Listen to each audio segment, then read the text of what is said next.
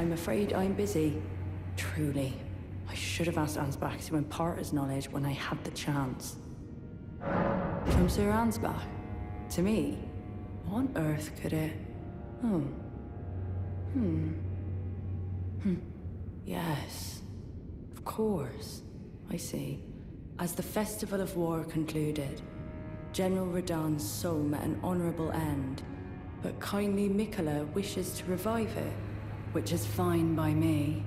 I know it would pain old Jeren, but war has always suited General Radahn best, and certainly far more than any honorable death.